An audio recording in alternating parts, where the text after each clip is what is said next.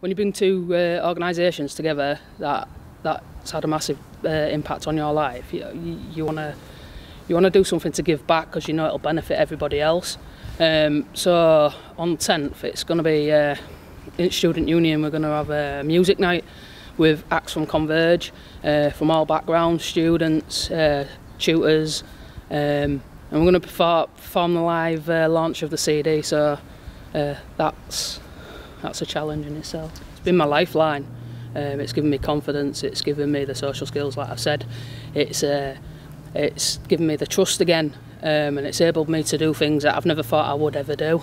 I'm getting out more. I'm socialising more. I'm always busy, and I love it. When you experience it, to see from somebody that's maybe going through distress, and then you see how they develop, how they progress, how doors open up for them, what you can do to help and encourage,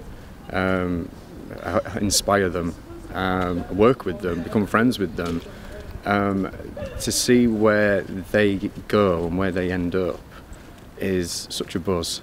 To know that you've maybe just played a little part in that. At the end of the day, each person is individual, and it always comes back down to that sole individual, that it's down to them to where they push and progress.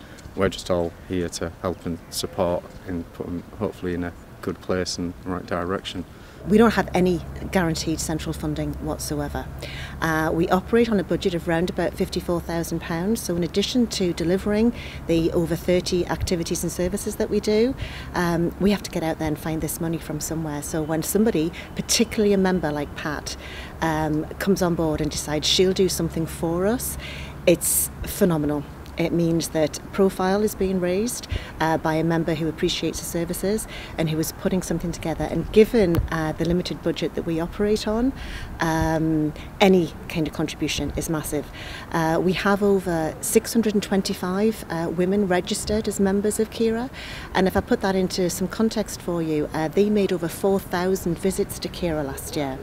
The 40 or so women volunteers that we have are currently putting in excess of 5,000 volunteer hours a year.